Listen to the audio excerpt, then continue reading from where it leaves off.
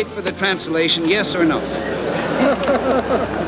Theirs as one of the 5 permanent members of the Security Council. This protocol to the conference by unanimity. The resolution was to disarm Iraq of its weapons of mass destruction.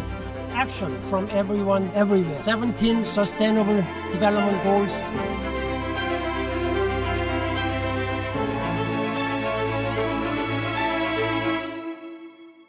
Welcome to the WIDER Annual Lecture 24, to be provided by Lord Malloch Brown. 2020 has proved to be a more significant year than we anticipated. As we geared up to commemorate UN 75, United Nations University's 45th anniversary, and UNU-WIDER turning 35, celebrations have taken a back seat to the global pandemic.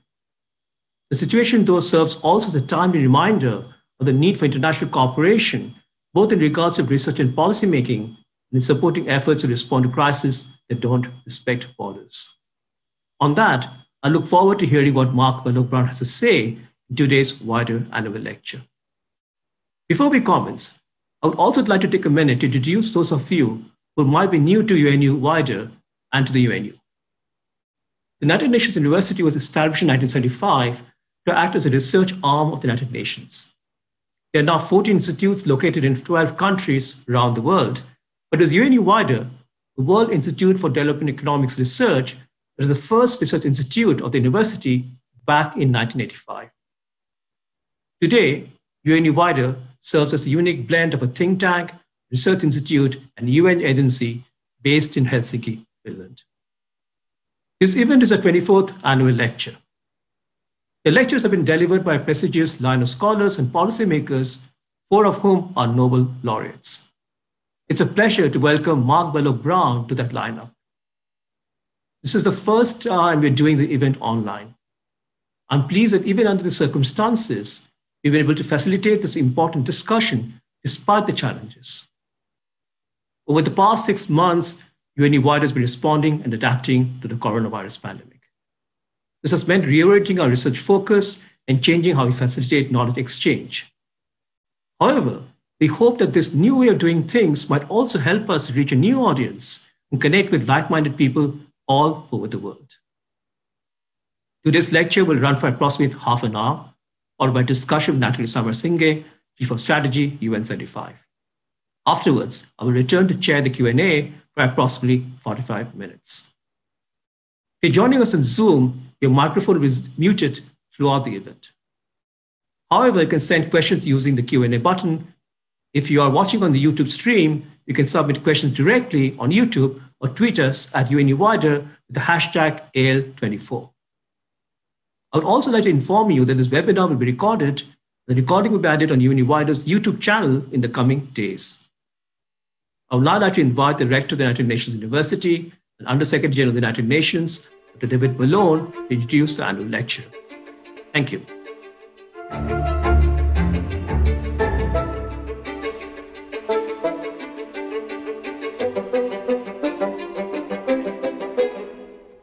Hello, my name is David Malone.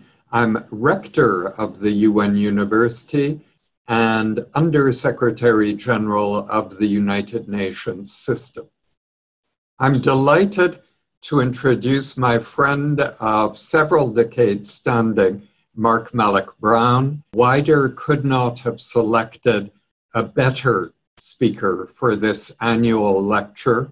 Mark has been heavily engaged and in very diverse capacities with the developing world throughout his career. He started out at The Economist, worked there twice, and in between worked for UNHCR in Thailand with Cambodian refugees. Later, he headed up a consultancy, a US-based consultancy, that amongst other things advised on economic policy in emerging and developing economies, and also provided advice on election campaigns in developing countries and elsewhere in the world. In 1994, he moved to be Vice President for External Relations at the World Bank, and with his team hugely improved the profile of the bank, which had taken some knocks due to the period when it championed structural adjustment along with the IMF. And he was able to emphasize quite truthfully the many, many positive things the World Bank has achieved, continues to achieve today around the world. From there, he moved on to become the administrator of the UN Development Program, which publishes the Human Development Report and is spread across the developing world. He played an outstanding role there, and also subsequently in coming to the rescue of Kofi Annan's leadership of the UN when it was under vicious attack, it has to be said, by right-wing parties in the United States over the oil for food program in Iraq. He became Deputy Secretary General to the delight of nearly all of the staff in 2006, and from there departed to become a minister in the British cabinet. He now sits in the House of Lords and co-chairs the UN Foundation, highly relevant all over the world. I'm truly honored to be briefly on the same platform as Mark today.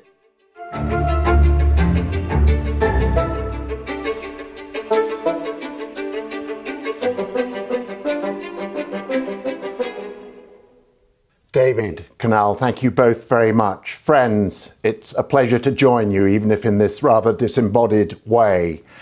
As I prepared this lecture, I kept on bringing to mind Kofi Annan's favorite African proverb: you cannot change the wind, but you can bend the sail. And the lecture as it developed really falls into two halves. The first half is the headwinds that the UN battles today, but arguably has battled in different forms for most of its life. The second part is, what is the strategy for bending the sail? How do you tack through these difficult winds and waters to make the UN effective? So let me begin with an appeal to our venerable friend on its 75th birthday, the United Nations. Get down on the ground with the grandchildren. Just having celebrated that birthday, we can hear your knees creak. The UN, for as long as I've known it up close, and that's since its 30s, has often, frankly, seemed rather prematurely old.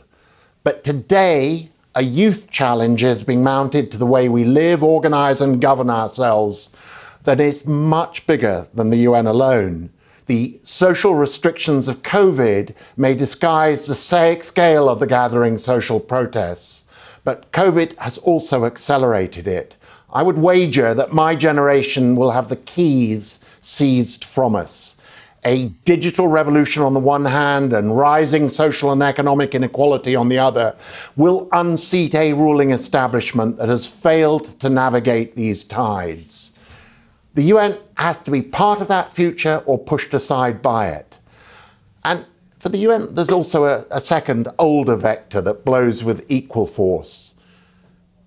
The organisation has been in the grip of a transition from its founding Anglo-Saxon and Western DNA to a more globally distributed state influence almost since its beginnings, from the 48 founding members of 1945 to 193 today. The expansion reflects the big 20th century power shifts: decolonisation, the collapse of the former Soviet empire, and the pursuit of self-determination by those overlooked by history's cartographers.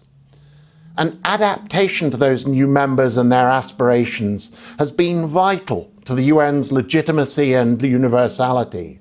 Most notably, it's allowed it to build an extraordinary staff that for the most part is a proud mirror of the world it serves. There is a price, however, for this changing agenda. The UN Charter, imbued with the wisdom and sacrifice of the survivors of a world war, is one of the world's most eloquent and uplifting constitutional documents. It is also thoroughly Western, borrowing from America's founding fathers and assuming a world order managed by the Allied victors of 1945. This is reflected in a Western rights-based agenda that to this day has stressed human rights in terms of individual civil and political rights, refugee protection, gender and reproductive health, over collective economic rights. There was an early opposition to Western dominance, notably in the General Assembly, centred on the championing of the new international economic order. Through the non-aligned movement and the G77, new member states sought to correct what they saw as the historical and structural imbalances in the global political economy. At the time, despite the passion brought to the debate by its champions, it seemed likely to remain a permanent backbench cause. Now, however, it's no longer a simple division of East and West or North and South. Many of us, as individuals and of countries, have added collective social and economic rights to our own agendas. Climate change, structural inequality and exclusion, injustices in the global economic system. A Western human rights NGO today, or a former UN High Commissioner for Human Rights, Mary Robinson, is as likely to be heard championing climate justice as the cause of political prisoners. China, with President Xi's remarkable pledge at September's General Assembly to reach carbon neutrality by 2060, has put itself and him in a leadership role on this latter issue. But we have to weigh that this is the same regime that has employed mass incarceration and extensive discrimination to suppress the political rights of its 12 million Uyghur minority. The Economist editorialized earlier this month on the desperate plight of the Uyghurs, observing, quote, "China's ruling party has no truck with this concept of individual rights. It claims a legitimacy from its record of providing stability and economic growth to the many." And today, China has flexed its muscles in the UN, where it's now at 12%, the second largest contributor to the assessed budget, strengthening its representation across the Secretariat, agencies, funds and programs. It has become a more active voice in critical policy debates, from regulation of the internet to peacekeeping. And in the wider world, a more authoritarian model of government is the new majority. It's not China alone. This new majority embraces leaders who come to power by the ballot box and those who didn't, but who all share a preference for a nationalist foreign policy, the weakening of domestic institutions and the rule of law, including the political rights of its citizens, and a casual disregard in many cases for minority and even in some cases majority rights. That's the world today. For now, at least, they are the new majority in global share of population terms. Between them, China, India, Russia, Turkey, Brazil, Hungary, and the United States represent a demographic majority. And many others are borrowing from their playbook. The widespread rejection of middle-class liberalism reflects very real shifts in global public opinion that are not likely to dissolve anytime soon. The uneven impact of economic change, now accelerated by COVID, has produced across much of the world's politics similar divisions of city versus town and country, young versus old, university education versus high school or less, those employed in new services sectors versus those in failing industrial sectors. From Trump to Brexit or Bolsonaro to Modi, we have seen the rise of economic security, cultural identity and anti-immigration as the flagship issues of a new populist politics that reaches those who feel they are being left behind by unsettling change. Freedom House, in its 2020 Democracy Report, notes that last year was the 14th consecutive year of decline in global freedom.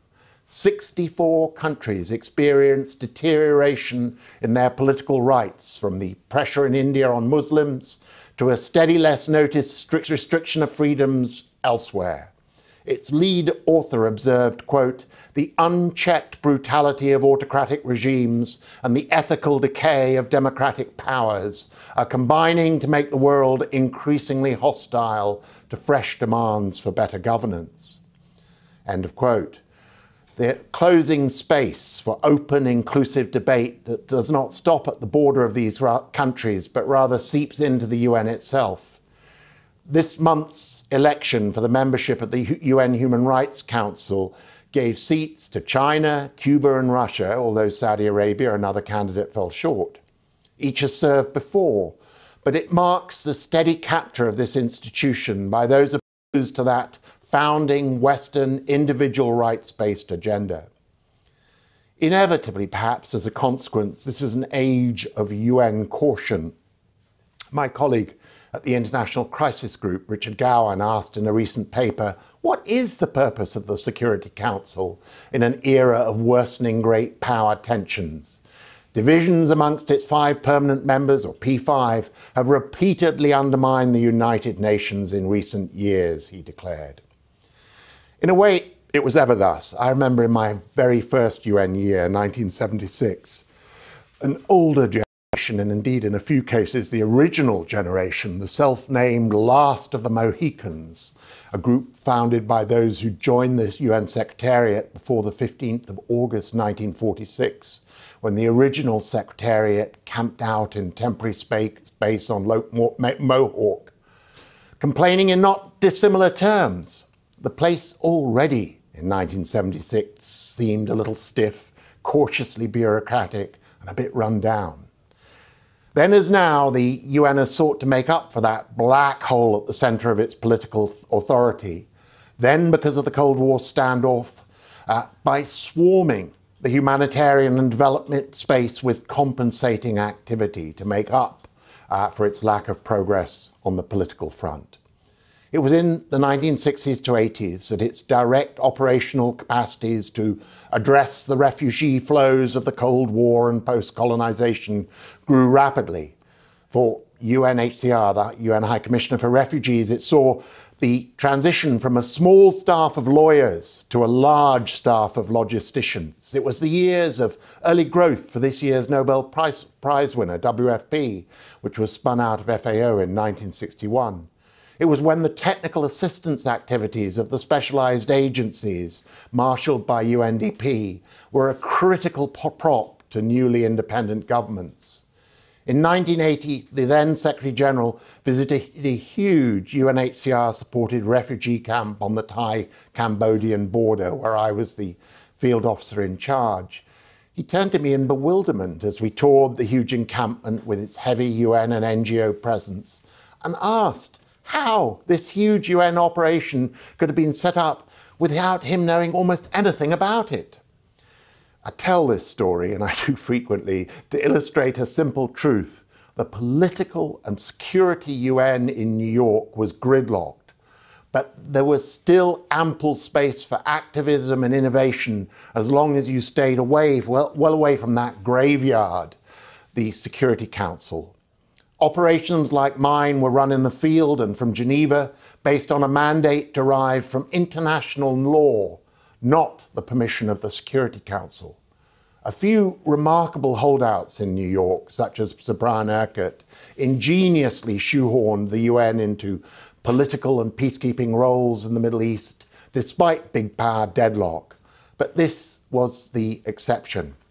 As I crisscrossed the world for UNHCR, from refugee hotspots in Southeast Asia, Pakistan and Afghanistan, Central America and the Horn of Africa, I saw that an extraordinarily committed and creative group of UNHCR leaders had managed to prise apart the Cold War gridlock and make sufficient space for an imaginative operational activism that saved countless lives and relieved huge suffering. The politics of getting into these situations was never easy, the compromises often disappointing, and the motives of major interested powers and donors only rarely altruistic. But the space was carved out and generally held. When I arrived at UNDP as administrator, I found a similar legacy of programs established by my independent-minded American predecessors against the prevailing political grain of the time.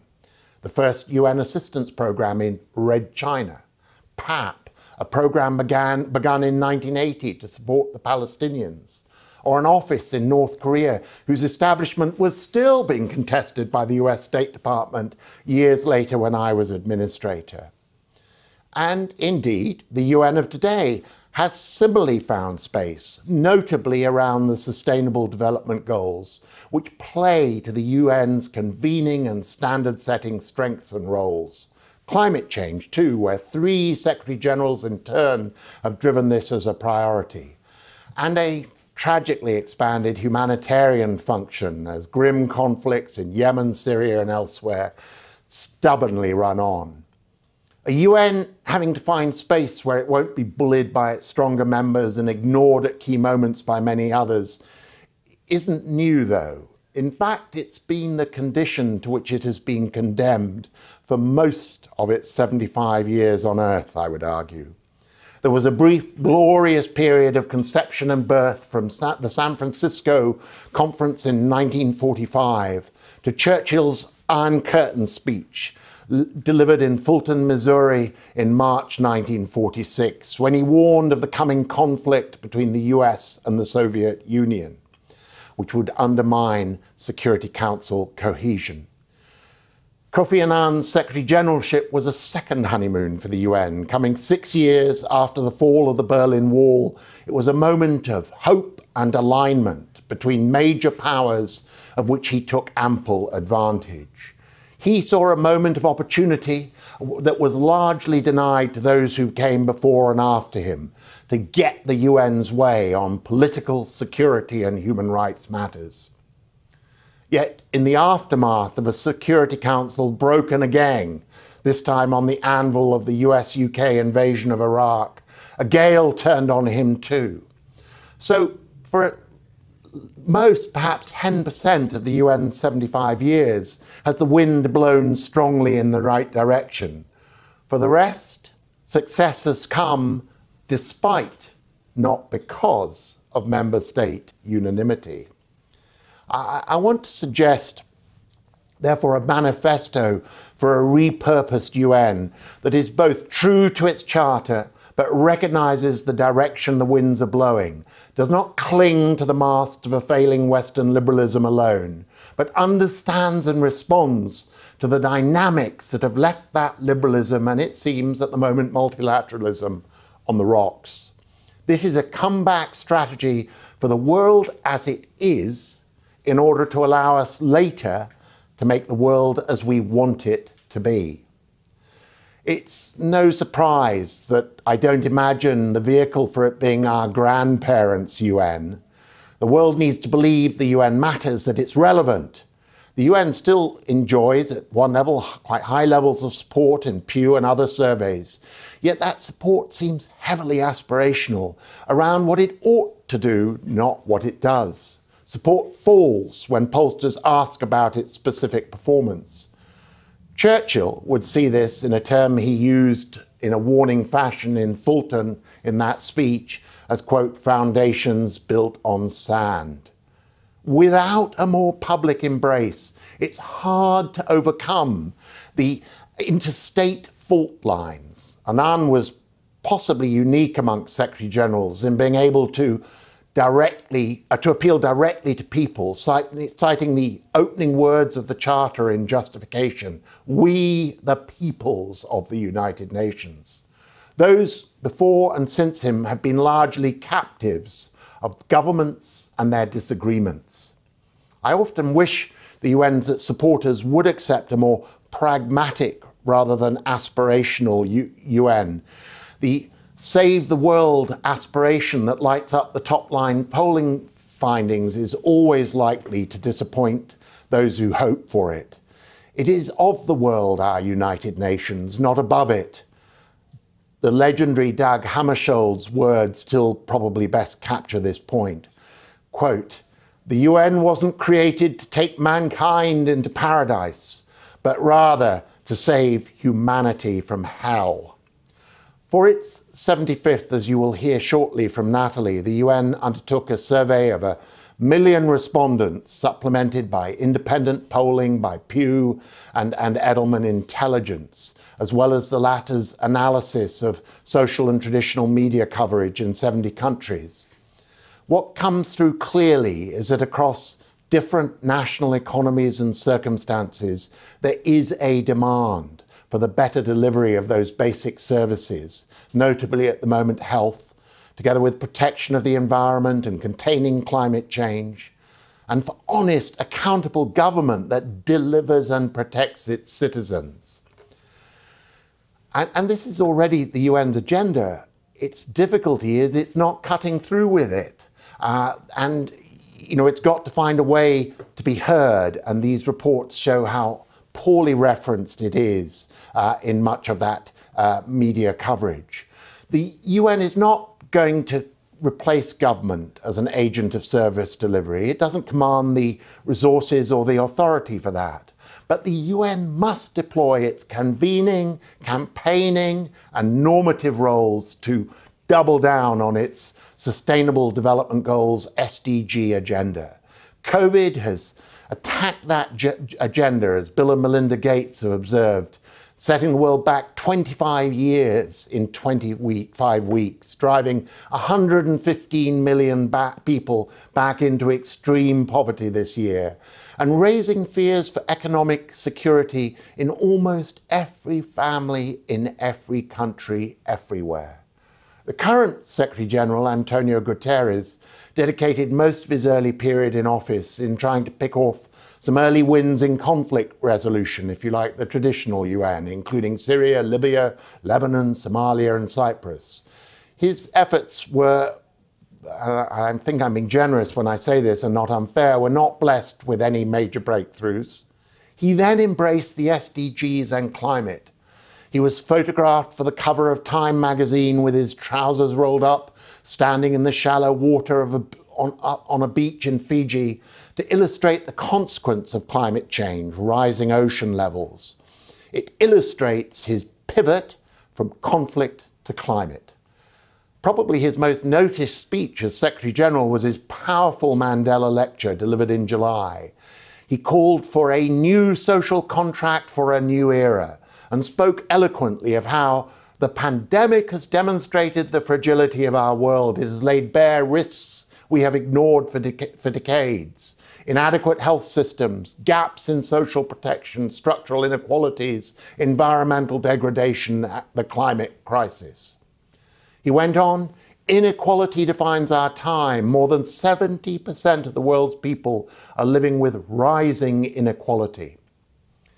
Secretary Generals have always been elected to be the world's chief diplomat. Today, successful ones quickly learn they have to be the world's chief campaigner. The UN has a unique platform to measure a country's progress, league table it, and name and shame those whose social and economic indicators fall behind. This began with the legendary Jim Grant at UNICEF, moved through the UNDP Human Development Agenda to being picked up by Kofi Annan and those of us around him in how we established and campaigned for the Millennium Development Goals, the MDGs, the precursors to the SDGs. Like any campaigns, we started by understanding our base constituency, those we the peoples. And today, the Bennett Institute at Cambridge University has just released a study of the state of global democracy that draws on 3,500 country surveys over a time run of some 25 years. It finds support for democracy is at a low ebb. Since the data series was established, a 10% swing across all countries in the set, developed and developing, has produced a clear majority who are dissatisfied with democracy. The deficit was worst in almost all regions amongst 18 to 34-year-olds, the millennials. Dr. Robert Foer, the study leader, said, quote, "This is the first generation in living memory to have a global majority who are dissatisfied with the way democracy works while in their 20s and 30s. But what the report is anxious to stress is there's little evidence that this is a rejection of the theory of democracy. Rather, it demonstrates disappointment with its results. And indeed, where governments do deliver results, notably in, for example, some Asian countries, the research has found that the disenchantment is much less. So this is not a protest against democracy so much as against poorly performing incumbents. That was Democrats, but now it will be populists, with even fewer answers to the structural insecurity that is blowing up politics. People don't feel protected, particularly in the developed world. There's actually more optimism remaining in developing countries. Too often they don't see a better future. Rather, they see wave after wave of threatening, change-driven, not just by pandemics, but by technology, trade, environmental degradation, and consequent steepening inequality. Youth protests in Nigeria have caught our attention in recent days. Perhaps one Nigerian statistic speaks volumes: 35% youth unemployment. COVID has reinforced economic exclusion. The protests of a generation cannot be brushed under the COVID carpet much longer. The world is an unhappy place, and made more so by COVID. At the core is a growing crisis of youth structural unemployment and exclusion, and the skewed intergenerational distribution of wealth and government benefits. There's worse to come. To pluck just one random headline from the week's news, McKinsey released a survey of more than 2,000 SMEs in Europe, small and medium enterprises. More than half don't expect to be in business this time next year. SMEs have been estimated by the ILO to account for up to 70% of global employment. Here, then, is the UN's great cause. Throw caution to the winds and lay out Guterres' new social contract for the world to see. Deploy campaigning and convening to build a new global bargain, and put governments on the spot by indexing and spotlighting performance to expose those which are delivering and which aren't. For the MDGs, I set up UN project offices outside the normal UN intergovernmental constraints to measure and create league tables and scorecards of national performance that allowed citizens to hold their own government to account. Then under Jeff Sachs, we cost out what it would take to achieve the goals, and finally built a team to liaise and communicate and campaign with civil society activists. There was more jeans and T-shirts than the typical UN Brooks Brothers uniform. Build on that precedent, push bravely on the door. If I have a mild complaint about the SDGs, it is that they've lost something of the edgy outsider status of the early MDGs. The UN is too much the incumbent and not enough the insurgent. And it shows in the difficulty the current UN has in breaking through in communications terms. On such a campaign's coattails, remake the argument for multilateralism. Argue too many of these problems cannot be fixed at the country level alone. Local results on, say, climate change require global collaboration and action. Once the UN is reconnected to grassroots concerns, it's not a hard argument to make. If a campaign that mobilizes younger citizens around this global and personal security agenda is to have legs, it must find allies where it can and not be constrained by the foot-dragging back end of the General Assembly. When the UN has touched the stars, that lift has come from civil society, not government. Civil society was active in San Francisco in 1945, pushing the level of ambition of the official conference, as it was later when Eleanor Roosevelt led the drafting of the Universal Declaration of Human Rights. And today, first around the MDGs, now around the SDGs, clusters a network of champions. In many, corporates show greater ambition than governments. In all, the most innovative thinking comes from the many corners of the civil society mosaic. Local and international NGOs, mayors and their cities, governors and CEOs, activists and academics that harness the energy. The UN Foundation, which I co-chair, interfaces with many of these groups. Their commitment is bracing. Building variegated coalitions of state and non-state actors willing to be first movers on different parts of this agenda is not a new path to action in the UN. Now it needs to be turbocharged. The world won't wait for the most plodding and resistant nations to sign up to action. This same variegated approach needs to be applied to the more difficult area of human rights. The official intergovernmental body, the Human Rights Council, is not fit for purpose, but as one of the authors of the reform that raised it from Commission to Council, I doubt there's an easy institutional fix. The UN, in the person of the High Commissioner for Human Rights, needs to choose her ground and pick her fights, determine a mix of individual and collective rights on which she wishes to particularly stand, and marshal the UN's allies, that variegated coalition, if there ever was one, which involves states, yes, but also NGOs, to champion rights for which it can build support.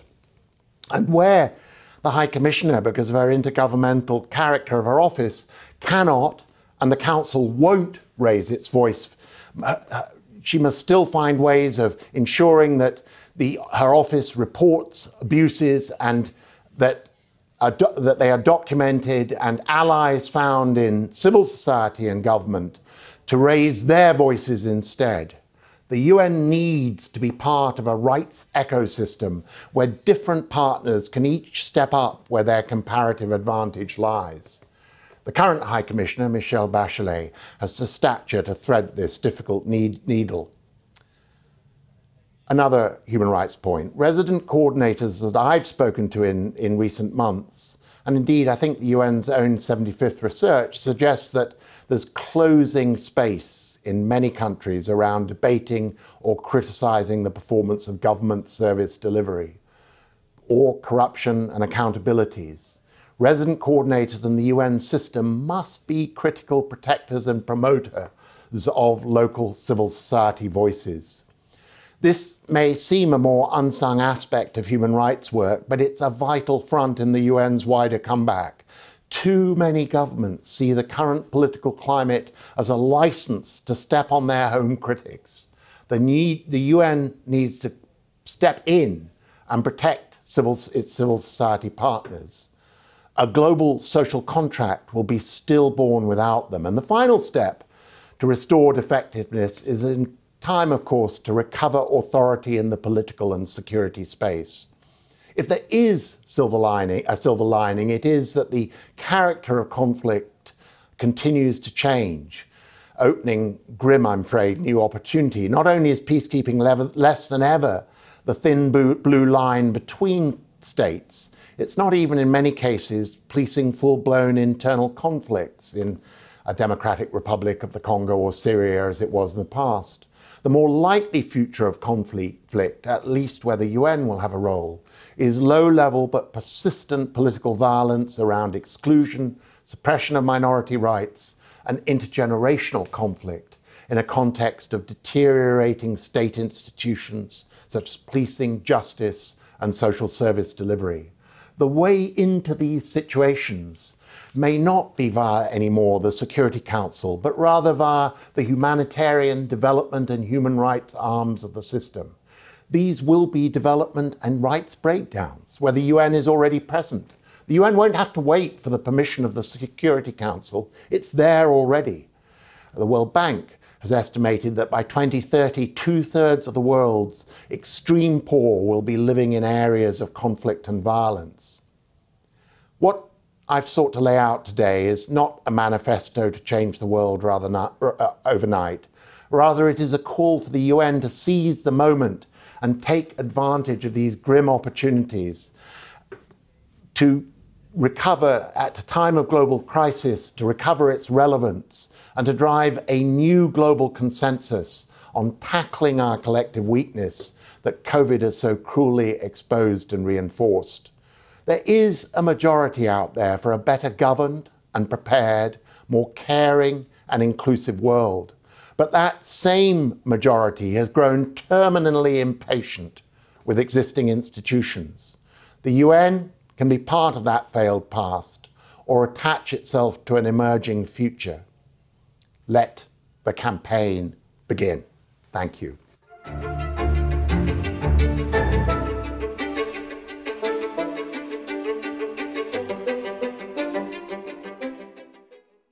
Thank you, Mark, for a wide-ranging and thought-provoking lecture. We have an excellent discussant for the annual lecture, Natalie Samarasinghe, the Chief of Strategy, UN 75. Natalie is on sabbatical from her role as the Executive Director of the United Nations Association, UK, where she's worked since 2006. The first woman to hold this post, Natalie had overall responsibility for the UN UK's program, with particular focus on advocacy, strategic communications, human rights, peace and security, and UN reform, including the Together First campaign on the organization's 75th anniversary in 2020. I would now like to invite Natalie Samarasinghe to make her remarks and observations on the annual lecture. Over to you, Natalie.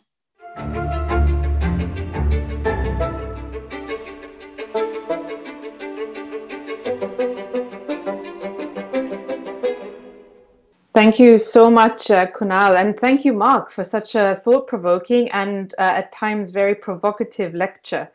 There were certainly points at which my UN instincts kicked in, and I found myself wanting to defend the organization's achievements, including the Human Rights Council. But I think you asked me to be here because I don't really do Brooks Brothers, and I would certainly want to join the sort of campaign that you set out. So let me start these short reflections by saying a little bit more about the UN 75 anniversary project you mentioned. Even before COVID-19, the world was facing huge challenges, and much of humanity was already living in a sort of hell. Those left behind by progress, those who face violence and abuse every day, all of us who fear for our future. We cannot hope to reach these people by saying that, statistically speaking, people are better off today than 75 years ago. So the Secretary General was adamant that we don't spend this anniversary talking about our achievements, treating it as a celebration, but that we use this as a moment of reflection, of reconnecting and understanding our base, as you put it, Mark. So we launched what I believe is our most ambitious exercise to date, to crowdsource priorities and solutions for the future, through surveys, through dialogues, through independent polling, to ensure we just, weren't just hearing from the converted. And we managed to cover all countries, reaching well over 1 million people, and crucially, people from all social groups and all ages. And I want to put 4 quick points to you based on our findings. First, as you said, the idea of the UN does still have a strong appeal. It seems that global cooperation is still a lot more popular than populism. But what exactly is it that people are supporting? The UN's vision of peace and progress for all, it's that, isn't it? Because quite frankly, what's not to like? The problem is the method of delivery, a state-centric system that is predicated on keeping the powerful on side. That doesn't seem credible or legitimate anymore. People want a UN that is more inclusive, more innovative, accountable, and effective. And they see all those things as interlinked. Which brings me to the second point. My own complaint about the SDGs, and for any colleagues watching, I do support them. I have a little badge right here to prove it. Is that we've made the SDGs the world's responsibilities. They belong to everyone. That's fantastic in terms of encouraging local ownership, but we know from our polling and previous polls, less than 2% of the public even knows what they are. And even the most engaged companies and NGOs in cities aren't really sure always what are they supposed to do, how do they go about building this global partnership the UN is asking them to lead. So I hope that, as you say, the Secretary General's call for a new social contract and global New Deal can be used to develop a stronger vision for their roles and for our roles. Third, leadership. You mentioned the wonderful Sir Brian Urquhart, and of the many inspirational and wise things that he said, I always take this away with me, that no amount of reform, no institutional fixes will make up for good leadership or for bad leadership. And this is the one area where I might perhaps like to qualify your comment that the UN reflects the people it serves, because it doesn't in terms of its leadership. Nearly 50% of its leaders across the world in senior posts still come from the so-called Western European and others group. The average age for entry-level jobs is mid-30s, actually skewing high. Most people in senior professional, I'm not talking about directors, are in their 50s. And while there's been huge progress on gender parity at the highest levels, there's still an issue at the levels below. I don't want to imply that older white men can't be radical. You are a testament to the fact that they can be, Mark. But I don't think in general it sets the stage for the sort of transformation we need. And in this vein, my final point. If we are to create change that is transformative, evolutionary, rather than just imposing some new static structure that may work for a little bit, the only way to do it is to work more intensively and creatively with others. And I don't just mean this buzzword partnerships. I mean looking together at what is it that needs to be done and who is the best place to do it. And we have to recognize that the answer to that question may not always be the UN. It could be cities, foundations, civil society, business, regional organizations, often a combination of them. For how long now has the UN been overstretched and underfunded? We should be actively trying to do ourselves out of many of the jobs we do so that we can focus on the areas where we really do make a unique contribution, less saving the world, as you said, Mark, and more working with it. And what could this role be? It could be the locus of verified knowledge, which is something we really do need right now. It could be a global rubber stamp for laws and norms, a platform for bringing partners together, for ensuring they are accountable. Probably some elements of the traditional mediation, conflict resolution role that the UN has played that could actually be more feasible if the other steps to tackle violence that you outline are also taken.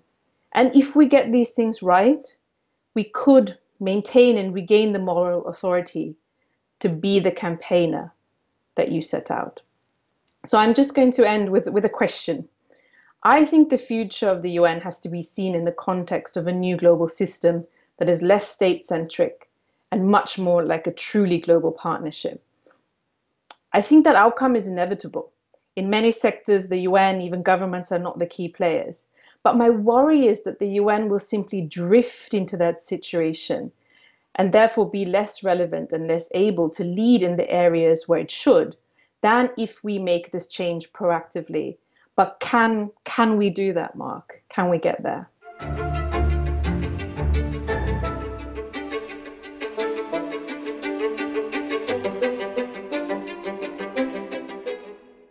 Thank you. And by the way, I should also say on behalf of both Natalie and myself, thanks for giving an opportunity to two very close friends to debate each other. And it's, this is WIDER at its best, I hope, in all ways. And we're both privileged to be on your platform today, and thank you. Natalie, I mean, I think, your research for the 75th showed this very low level of media reference to the UN around the kinds of issues we've been talking about today. And, that's a great handicap to the kind of leadership we both want to see. How does it recover it? And I think it's partly this incumbent versus insurgent point. The UN is just seen as too much the establishment. And part of that, again, is what you say about too much of a white leadership.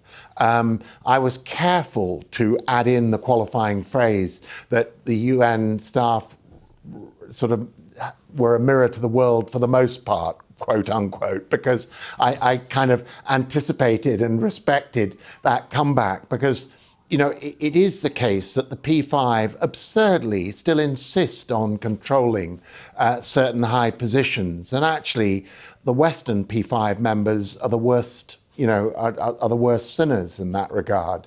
So, I'm with you that we have to continue this making a UN that looks more like the people it works for, and probably even more important than getting rid of a few old white guys, is actually this point about lowering the age of the staff, making it more reflective of a young world, which is what today's world is. And so I think we have to do that, and then we have to find these points to campaign on that really, really resonate with people. And so it's challenging. Can we do it? Your question, if we can overcome all those impediments that you and I have both described, I hope so. Will we otherwise be kind of pushed into it in a sort of followership role rather than a leadership role? I think there's a risk that will happen to the UN. I think, there's no voice out there for closing the UN down. I don't think it faces that kind of death sentence ultimatum. But what it does risk is this drift to irrelevance. Thanks, Mark. I think that from what you said, I saw 3 takeaways, and we can come back to them in the discussion. The first takeaway from me was that the need for a social contract, which has a core commitment to human rights, as was envisioned in the UN Charter 25 years back. How do we see the social contract, which is absolutely centrally on human rights, when we see a world that's moving away from the commitment to human rights and increasing closing down of public space and debates and so on. So that's the first thing. The second issue that you raised, which I think is very important, because we have a very state-centric approach sometimes to the UN, is how can the UN be a critical protector and promoter of local civil society voices? That's absolutely important, how the UN should be for the next 75 years. And the third point that you also discussed, and I think something that's quite important now, is how can we double down on this SDG agenda in the midst of this pandemic? How can we absolutely make sure we don't lose the momentum on the 2030 agenda? So we can come back to this, and I see several questions here, and I'm going to ask those questions one by one, if that's okay. And let me get to the first question that I see in front of me. The first question is, what chance of expanding the UN Security Council beyond 15, including permanencies for India, and reforming the veto-based system that we have? So do you see any options or any possibilities of reforming Security Council at all? I do see an opportunity, and I've seen it really since Kofi and I were in office as Secretary General and his deputy, when we tried to encourage a governmental process which would lead to that outcome. It didn't work, and it's been sort of pushed. The discussions continue, but it's essentially on a back burner. And I think this is partly structural, that probably it wasn't smart to add more permanent members. You should instead move towards a longer-term revolving membership where people can be on for 10 years and get re-elected for 10 years. So India might, in that sense, enjoy uninterrupted tenure.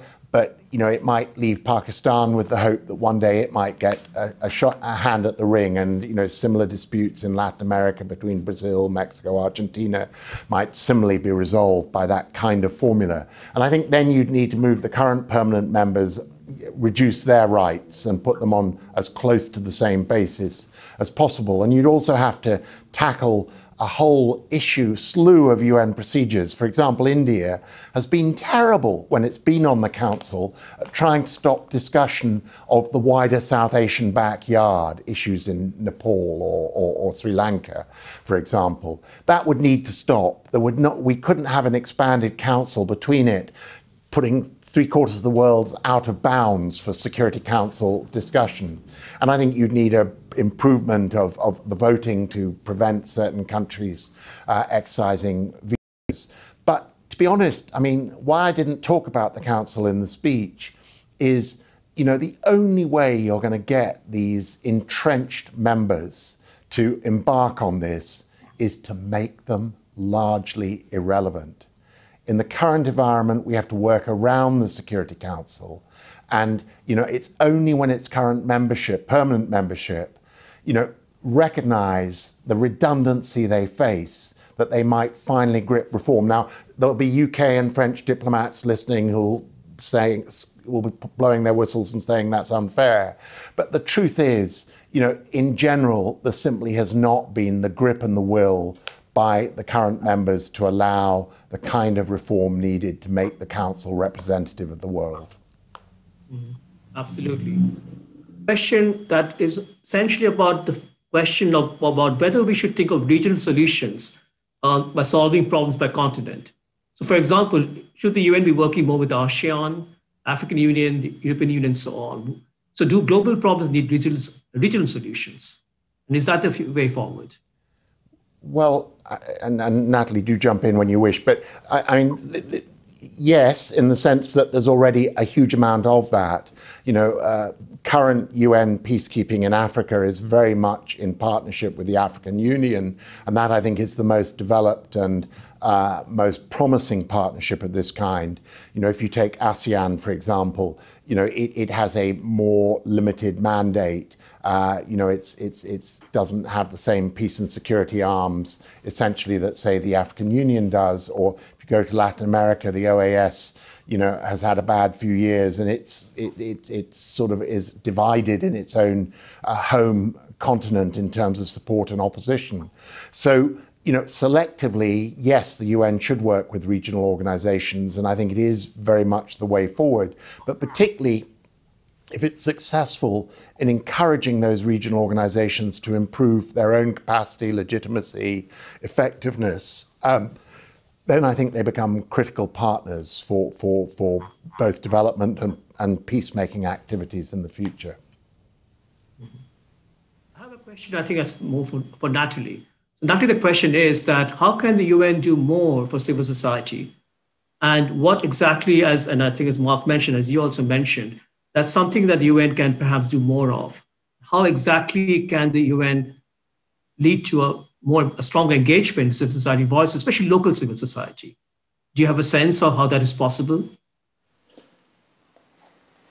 I think there's many ways to look at that. I mean, you have on the one hand, I think, who is civil society in terms of engagement with the UN? And I think by and large, despite a lot of effort, it is still those who are closest to the headquarters locations. It is those who are most able to join. It tends to be the bigger NGOs, the more Western NGOs, who have that sustained engagement and the relationships you need. So I think the first, way to do it is to really diversify the voices that the UN hears from, and then also really look at, the field level. What more can be done there to improve how NGOs work with country officers in both development and humanitarian settings.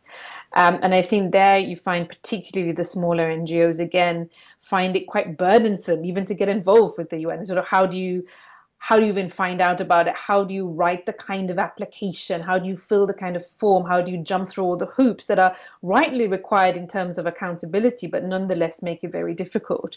I think one really interesting answer to emerge from our global consultation, which I have to say the solutions disproportionately focused on how we can, better include other actors, was this idea of having, a sort of civil society champion at the UN who could, be a visible voice and, and a representative and interlocutor for civil society, who could do a good audit of the best practices and what, isn't working well in the system, make some recommendations, and really just serve as someone who stands up for civil society, not just in the sort of sometimes antagonistic conversation, because civil society is not just a human rights issue or peace and security or sustainable development issue. I mean, civil society cuts across everything the UN does. So I think, it's an interesting idea, but one that would need to be seen in a wider context of a mind shift in the UN, that it's not sort of allowing civil society in, but rather saying, how do we work together? And I think despite the very positive, messaging on partnerships, we're still more in the former than in the latter mindset. Thank you, Natalie. I had a question, I think, for both of you, and this is not surprising. This question is obviously about the pandemic. So how does the UN reorient its policies and agenda in terms of tackling the global pandemic and the SDGs in the long run? I mean, this is a really big question, isn't it? I mean, we have 10 more years to go before the end of the 2030 agenda.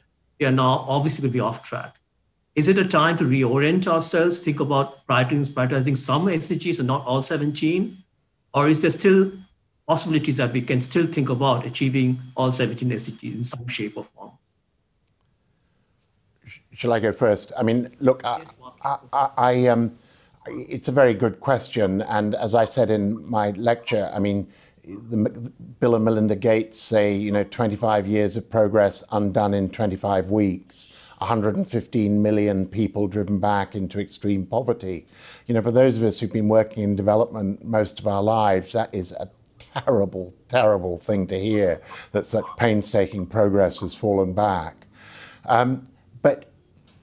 So yes, I think Natalie's survey shows that, everybody wants a particular focus at the moment on the health issues, and around that also the climate and environmental issues. But, the whole point really about the SDGs is their interrelationship. You're not going to be able to sustain improvements in health if you don't sustain people's improvement in incomes.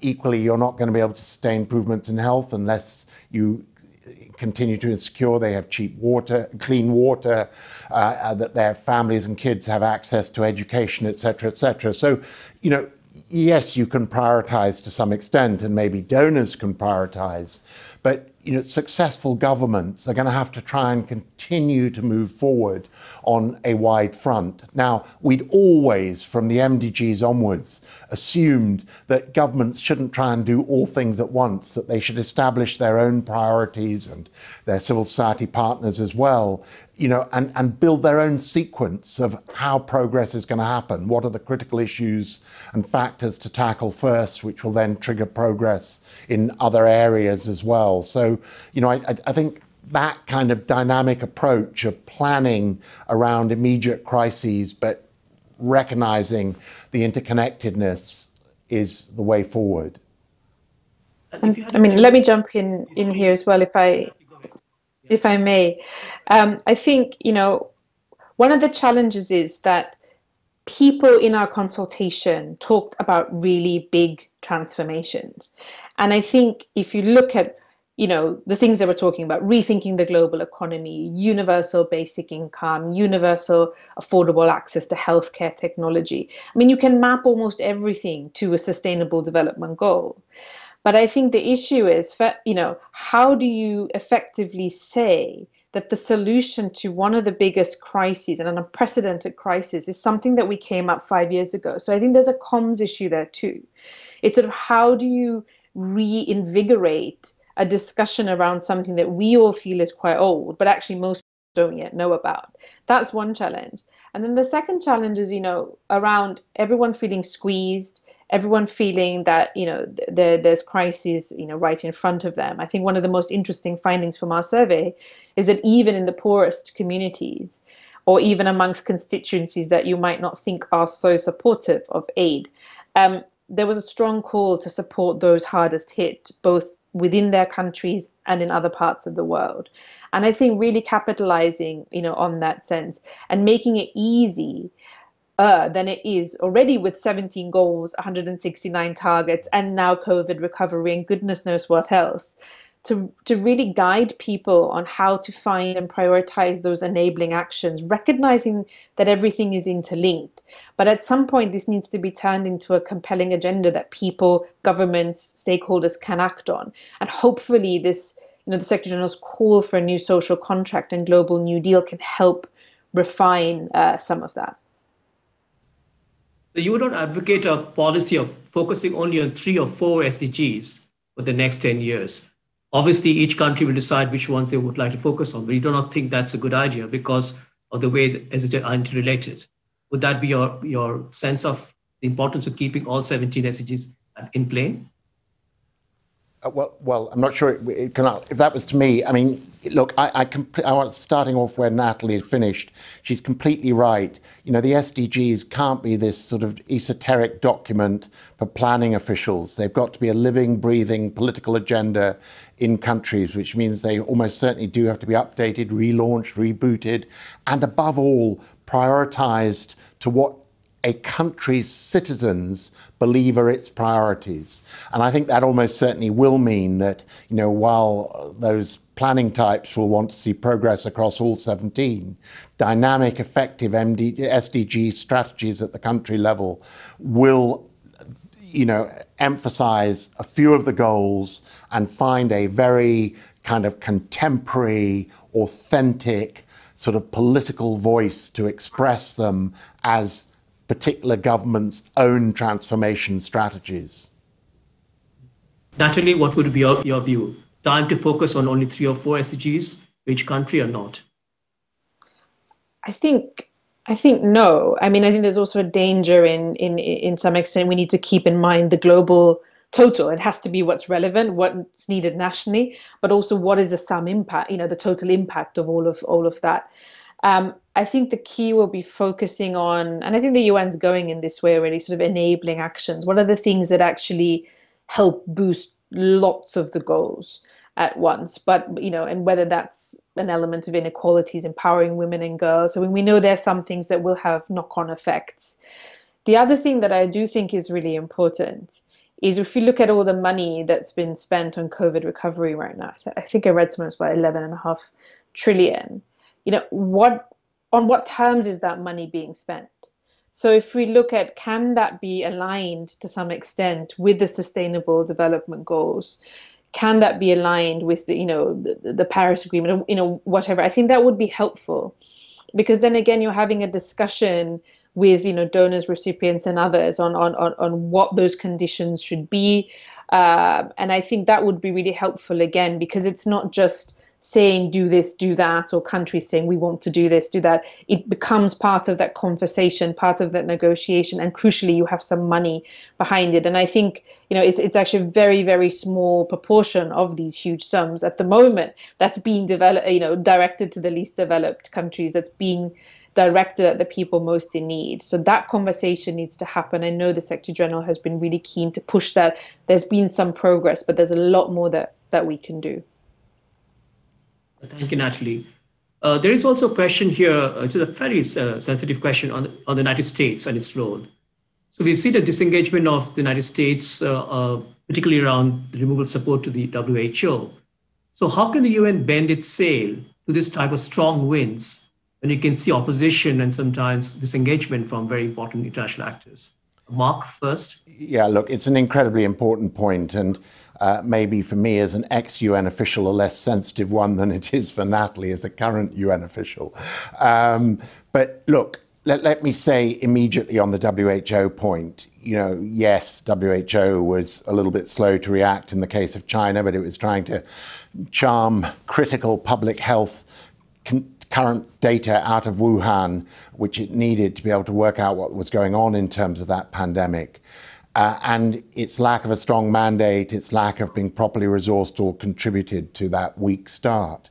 But, honestly, if you were really saying, whereas the WHO shown sort of political pusillanimity, you might say it's in failing to condemn arguably the worst performer in terms of its public health strategy to contain the virus, which is Donald Trump's United States of America.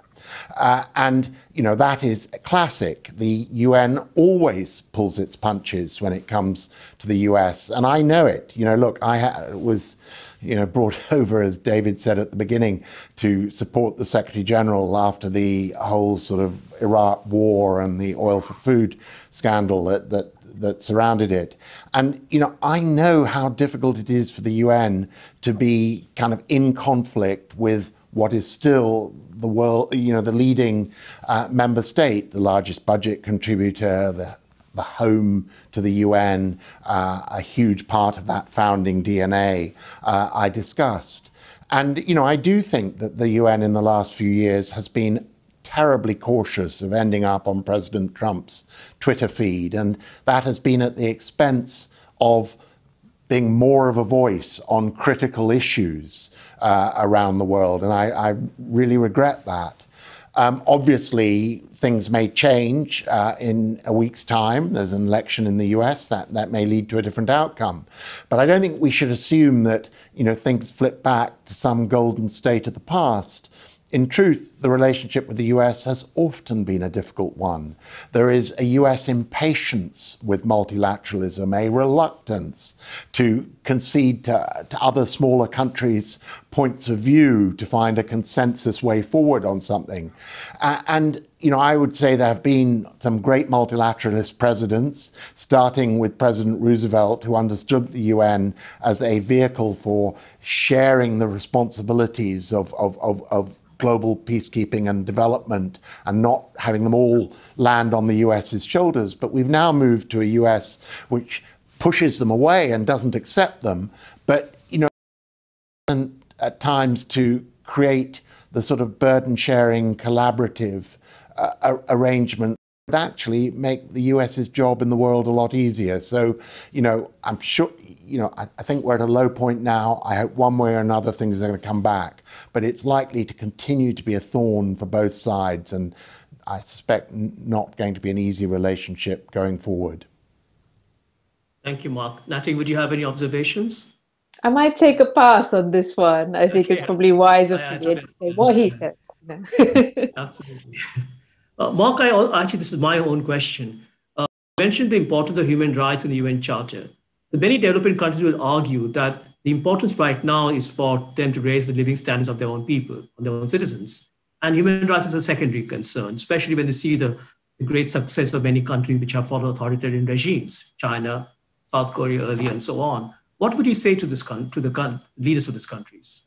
Well, I sort of try to half concede the point. I think that, we have moved from, a focus on just civil and political rights, and in fact, a position where there were many who argued that economic and social aren't really rights. They're the products of development and growth and shouldn't be weighed as in the same scales as civil and political rights.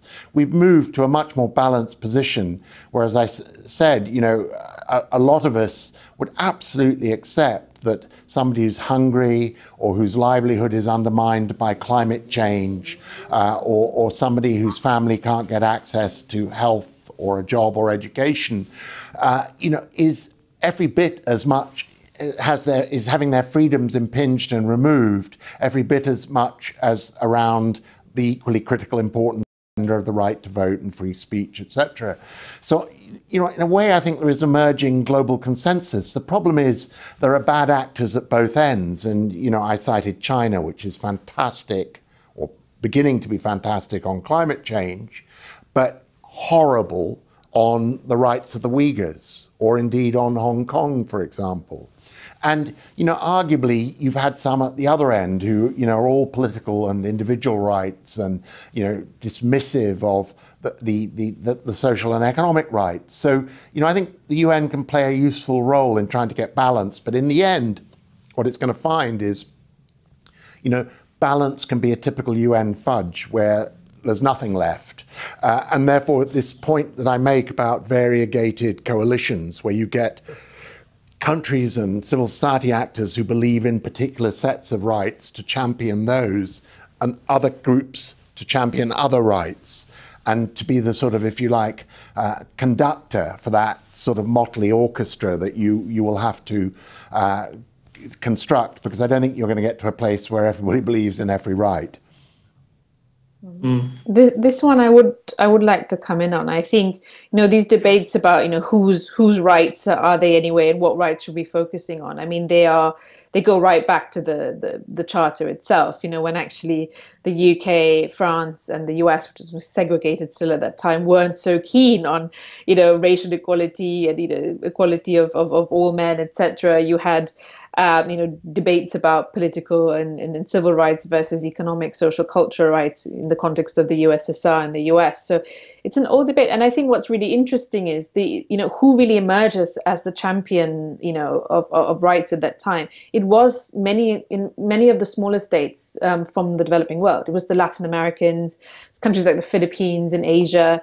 Late in the especially 50s and 60s, you have newly independent African countries really joining forces, and often it was through the prism of, say, a situation such as apartheid, where it didn't become the sort of traditional West wants these rights, East wants these rights, North-South divisions. It was much more mixed, and I think today it's even more mixed than that. If you look at an organization like the Human Rights Council, and Mark, you touched on this. I mean, it's sometimes it's not that easy to actually think who are the states that are deserving, to be members, and what would that kind of club actually achieve if they were all elected. So I think the solution, will lie on taking the wins where they come. I think trying to foster conversations at the UN that are across regional groups, across these traditional divisions, which are, I think, are already breaking down, making sure that you call out countries that are very happy to hide behind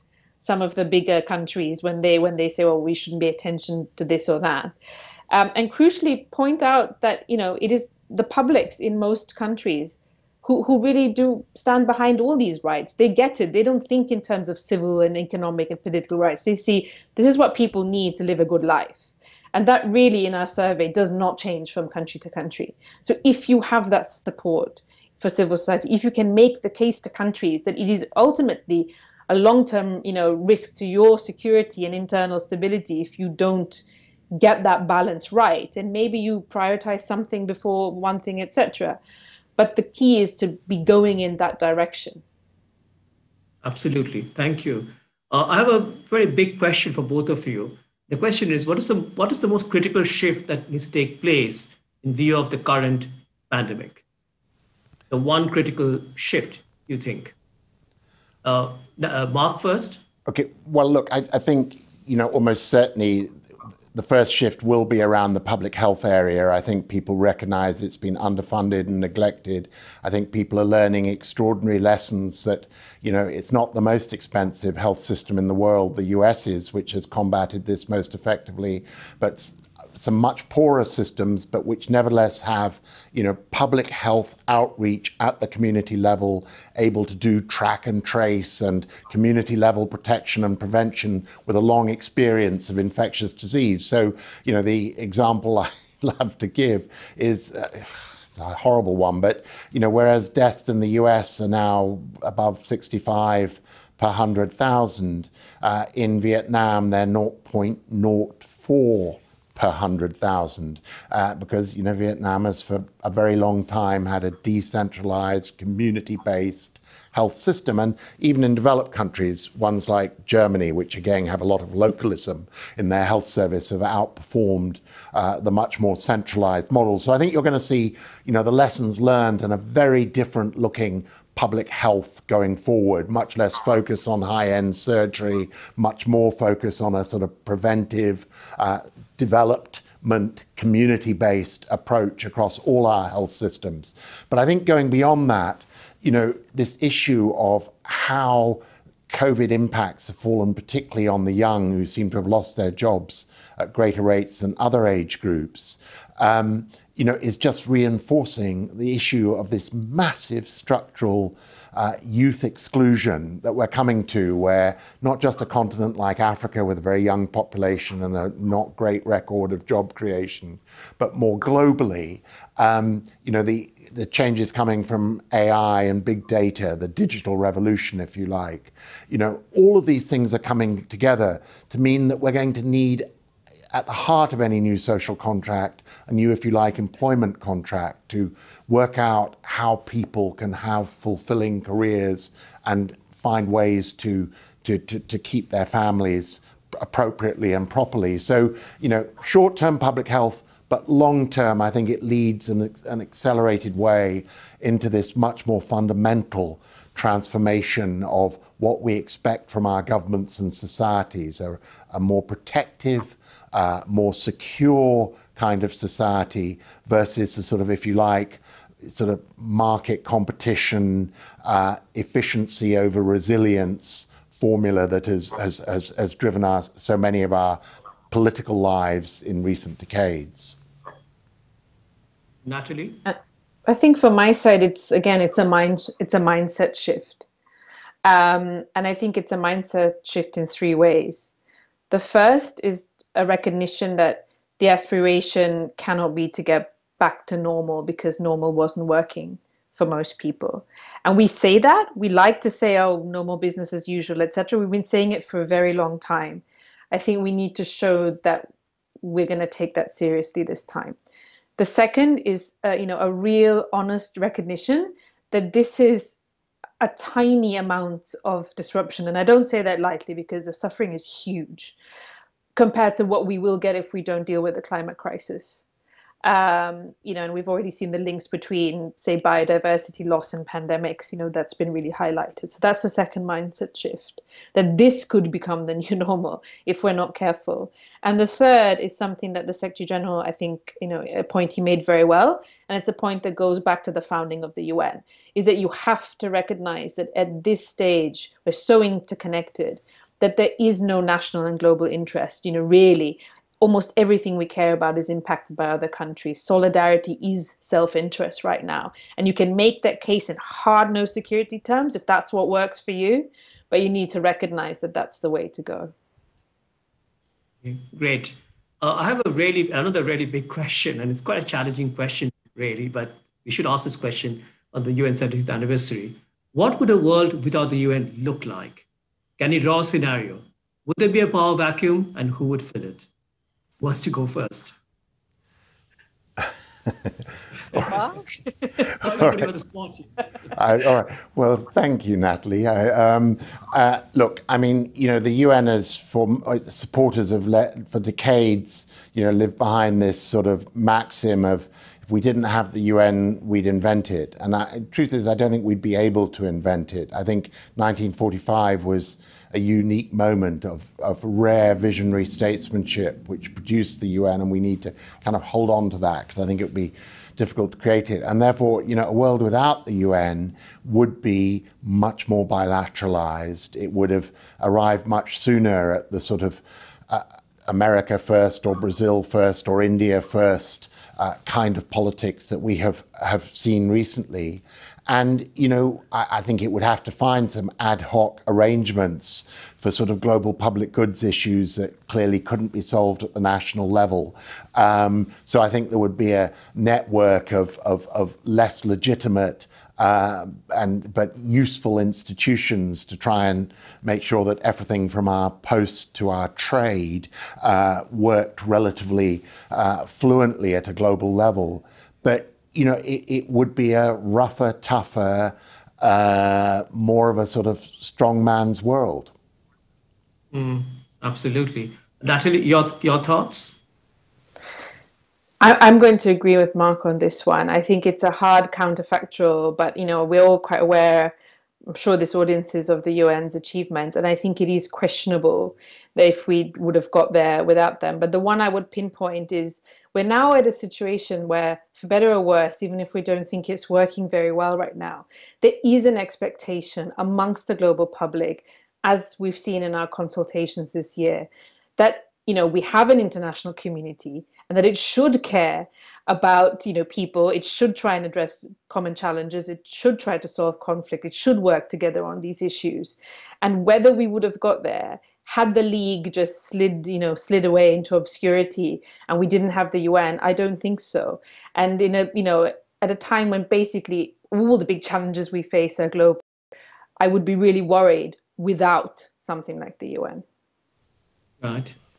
One more question is also fairly fairly controversial in some respect, probably not. But let me ask the question.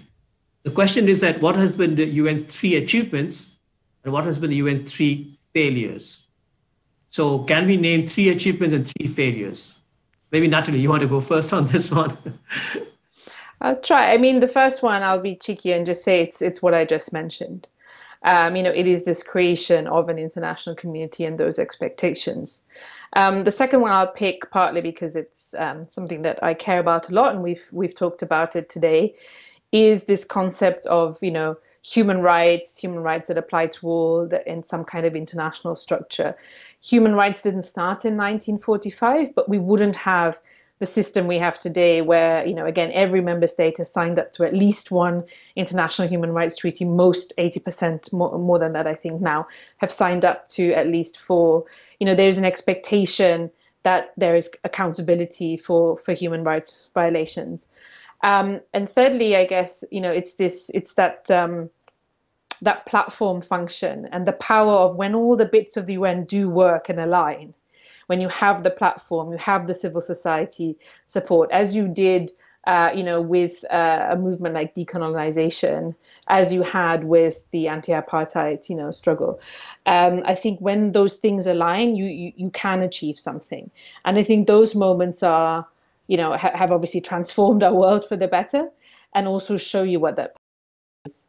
And I'll go with the failures. I probably should have said them first because I don't want to end on a low note. But I think the failures, and again, this is quite a personal take, but it's all the times when, we should have, when we said never again, and then we had to say it again and again and again.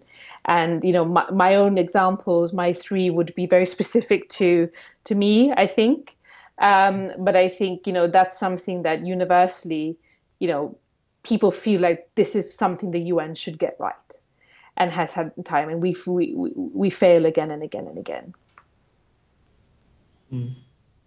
Especially the youth, I think, Natalie, because you mentioned that, and so did Mark. How do we get the youth involved? That's very important too.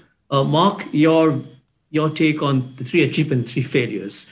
Well, look, there could be three achievements or failures, but just as a starting off, three achievements, three failures. Well, look, what would you say? Look, I think the successes have been extraordinary humanitarian operations that have saved lives repeatedly around the world in partnership with NGOs and others, but UN leadership has been critical to them. I think it has been, for all the mixed successes, as Natalie said, human rights, which has been put on the global agenda by the UN, ever the mixed situation I now reported. And I think, it is things like the MDGs and now the SDGs, and before it human development, and before that what Jim Grant did at UNICEF, to really, to sort of prioritize and globalize certain critical improvements, whether it's around the well-being of children or public health, and to really secure global results which have translated into lives saved. On the downside, I think there have been some absolutely spectacular political breakthroughs and peacekeeping successes, but there have also been, failures, again, as I acknowledged, not really because of the fault of the UN officials involved, ever really, not ever, but usually not, but just because of the sort of gridlock of interstate, opposition. And, I think there have been, as a consequence, wars that I wish we could have stopped happening, and which, the world has been a worse place for them happening. But I think, above all else, maybe the biggest failure is those people who wrote the Charter in 1945 had this view that, war of the kind they'd just emerged from must be banished forever. And while it is the case that, thank goodness, and thank God, we've not had another global war of that scale, the world remains a violent and dangerous place. And, never more so than for poorer, less protected people in all sorts of corners of the world. So, in that sense, it's not so much that it's a UN failure, but it's a UN business not yet done. We've simply not made the world that those people in San Francisco hoped we might start moving towards. So what can we learn from these mistakes, these failures?